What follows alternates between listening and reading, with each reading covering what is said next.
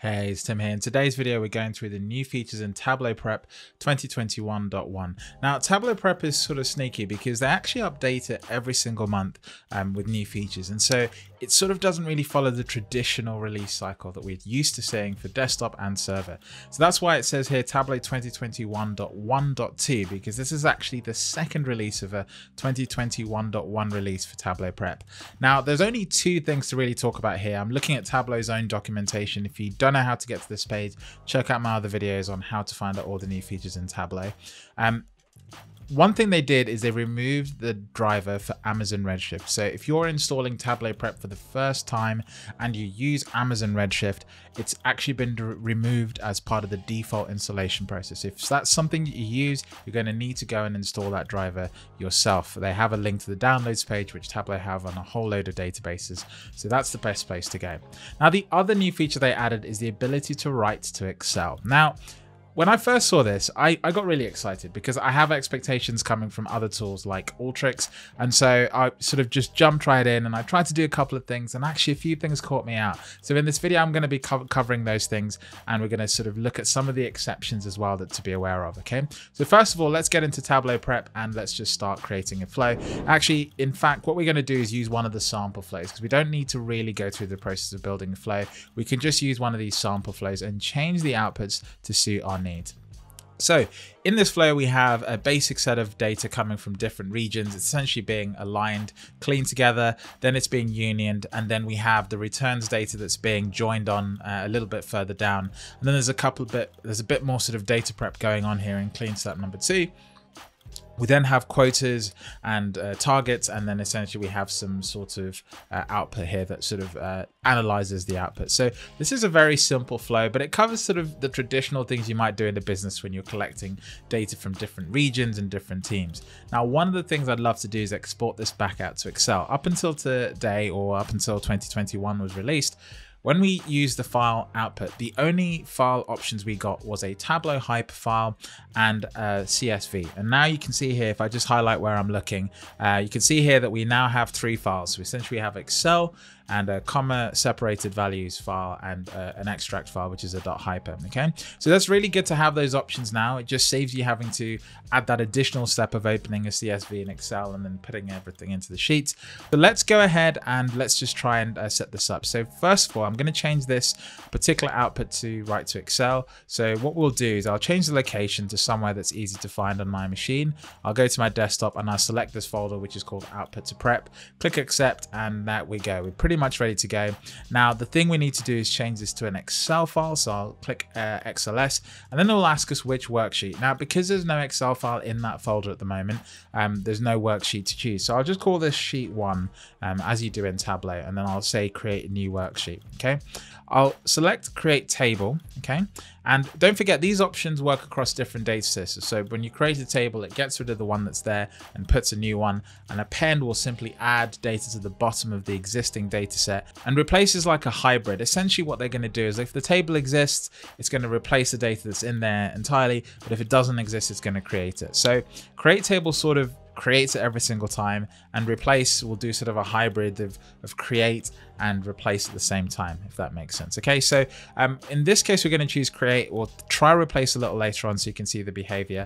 And that's it. We've pretty much got our standard example there. And I'm just going to hit run flow just so you can see this working. So here we are outputting to Superstore Sales XLSX.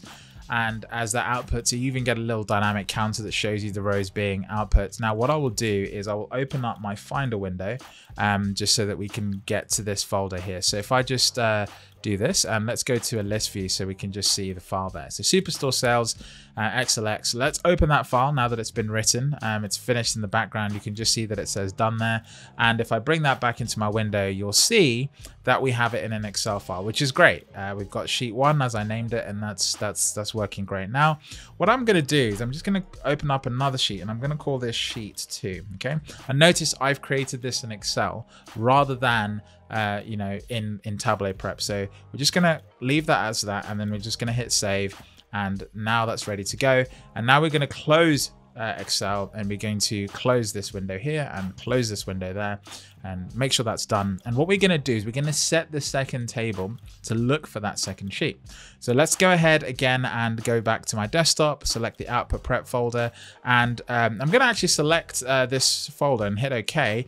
You can't actually select the file because this is the option asking you where you'd like to save the file. It's not the option asking you what file you'd like to save. So hit accept.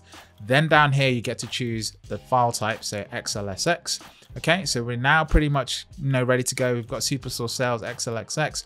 Now when I click on this drop down, you can see that I can search here, and I can try typing sheet 2.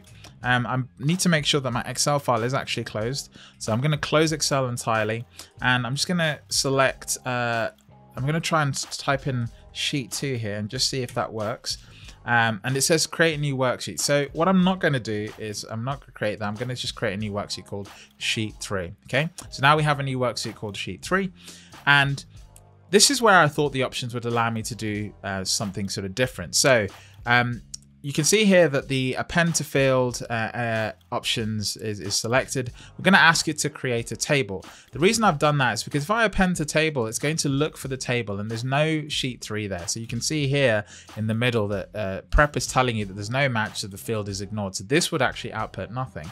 If I switch over here to create a table, you'll see that it's basically going to go ahead and assume that these are the fields and columns that I'd like in my data set. So it's going to create them for me, and replace will do the same thing. Let's go ahead and select replace, and you'll see here that actually replace wants the fields to be there, but in essence I'm hoping it would create the field, because that's sort of what it says. It says if the table doesn't exist, it's created when the flow is first run. Okay, so we can choose create or replace, but in this case I'm going to choose create, just so that we have a nice sort of standard data set. And so now what we're doing is we're running the annual figures here. We're just going to hit run flow, and we're going to see what happens. Now you'll see this outputs with the same names already exist. Do you want to replace them? So interestingly, it's opened up the file and it's basically saying, look, there's already a sheet 3. Before I run this file, let's go look at that folder and just see what it actually says. So let's go in here and open up this file. We'll just minimize this a little bit and wait for this Excel file to open, and we'll check what's actually in the file, because we haven't run this flow to put out this data yet. And so you'll see here that there is no sheet 3 here. So it's slightly weird how this is working. It's definitely the right location, it's definitely the right file, and for some reason it thinks there's a sheet 3 even though it hasn't really been created. So I just wanted to show you that just before we went anywhere else. Okay, so now you've seen me run the separate flows. Now what we're going to do is run them both at the same time. So you can see here we've set this first one up, we've set the second one up. Now let's go ahead and run this through properly. So if I just hit this top play button, it's actually going to run through both files. So let's go ahead and do that. You'll see here that it says running query, generating rows. We'll wait for it. I have Excel open. I don't think I have the file open there. So this should complete. Correct. It's completing perfectly fine. Let's wait for this to finish. And this one is probably taking a little longer because it's a little bit more rows. So hit done. So let's go back to our Excel file and double click on that. And what we should see is 3 sheets. Sheet 2 should remain untouched because this is the one that it didn't see. Tableau Prep wasn't seeing this field when I was searching for it. Sheet 3, which is the aggregated view. And then sheet 1, which is the full view of all our sales, which has basically been recreated. So you can see that it's writing to both files really, really nicely. Now, I have to be honest, there's a few things I have to sort of mention here, because the first time I tried this, I had a little bit of a quirk where it wasn't doing both files at the same time. So this behavior, I think, can only be either a bug or some sort of exception, but I was only able to make it happen twice. And then when I've tried to recreate the scenario I thought was causing it, it just didn't happen again. So definitely something to be aware of. If it's not working correctly, you know what, close prep, open up prep again, and just try and see if that works properly.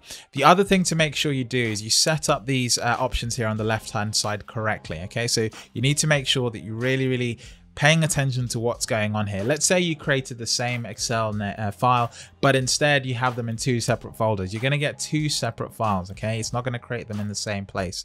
So if I point this location to one place and then in the other output I point it to another place, you'll get two files called the same thing with sheets in them called sheet 1 and sheet 3, but there'll be two separate files in different places, okay? So that's just something to be aware of and something to look out for. So it's a nice quality of life improvement. If you're using Excel a lot, you need to be sending Excel files to people and you don't want to be sending CSVs, and this is a nice sort of way around that. Now, there are some issues with Excel. It does have a row limit if you're using Excel in a sort of desktop environment. So if you're sending lots and lots of data in a flexible way, and the CSV is typically the way you get around that limit, then CSV will still become useful for you. But otherwise, Excel is a really nice quality of life improvement. This is a useful thing if you are maybe just creating reports that don't need visualizations. You just need numbers on a table and you just need it done quickly. Prep is a great way of doing that, and you can sort of start creating these sheets and sending them out to your colleagues so they can then do their own analysis on it if that's the case. But ideally, you'd want to be doing that inside of the Tableau ecosystem. Okay, thanks very much for watching this video, and I'll catch you in the next one. Be sure to check out my website. We've got lots and lots of videos on things like Tableau functions. On the homepage, you've got the 2021 playlist sort of as a headline item. You can see all the other videos on the features that I've already made. And always be sure to go out to the playlist page where you can see some of the other playlists that I've already created on YouTube, but now also live on this site, covering lots of features across lots of different capabilities in the Tableau platform. So be sure to check it out. Until the next video, thank you very much, and I'll catch you in the next one.